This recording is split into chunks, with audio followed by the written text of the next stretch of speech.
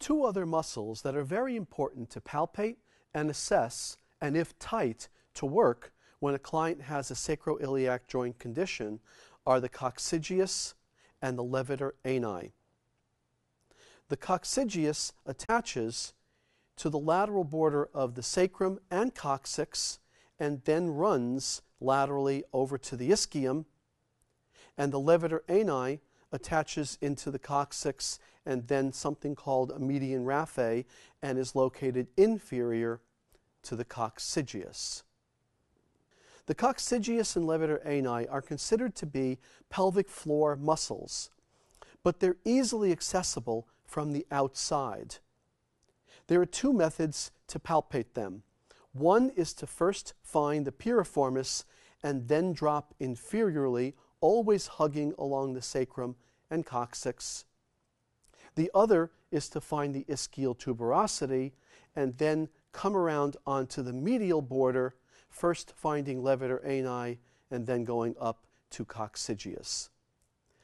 The importance of these muscles is that if they attach onto the sacrum and coccyx, then when they're tight, they could inhibit movement of the sacrum and lock up the sacroiliac joint.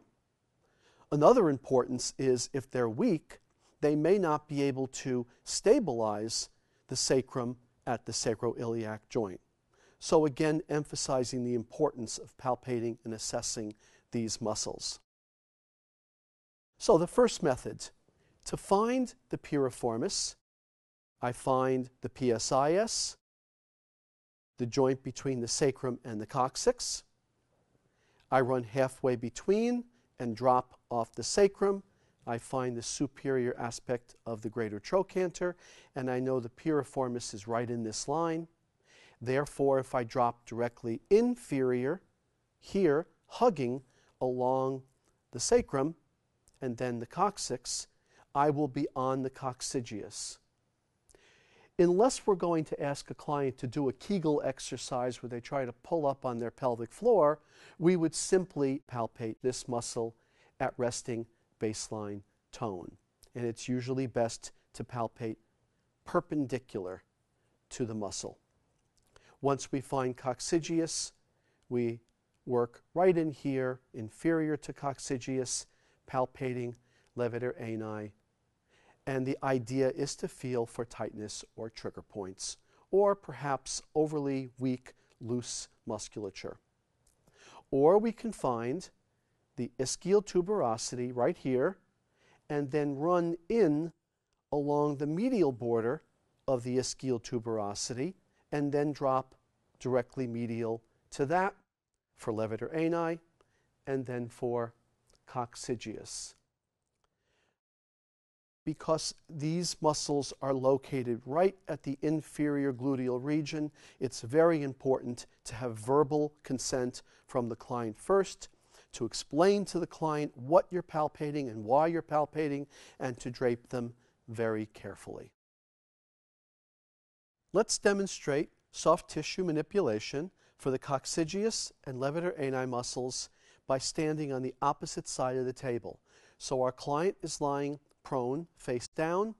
If I find the joint between the sacrum and coccyx, I know that the coccygeus starts right there, inferior to the piriformis. So I can work along the coccygeus, either perpendicular, cross fiber work, or longitudinal strokes in the direction of the muscle. And after I've worked it, I can then go inferiorly to work the levator ani in this area. There are two choices for working the levator ani. The first choice is working contralaterally. I'm standing on the left side working on his right side muscle. The advantage to that is that the orientation, the direction of my thumbs in this case, is away from the anus so that it's safer that I'm not pushing toward it. However, the disadvantage is some clients would feel that it's spreading the butt cheek a little bit and it might make them feel more vulnerable. So an alternative is to work from the same side ipsilaterally. So standing ipsilaterally on the client's right side for the right side coccygeus and especially levator ani, we can work in this way. The precaution when working on the same side is to be very careful about the excursion of the stroke and not to slip too far and possibly contact the anus. Regardless of working contralaterally or ipsilaterally, it is very important when working these muscles to first have verbal consent on the part of the client and explain the importance to them of these muscles as they relate to the functioning of the sacroiliac joint.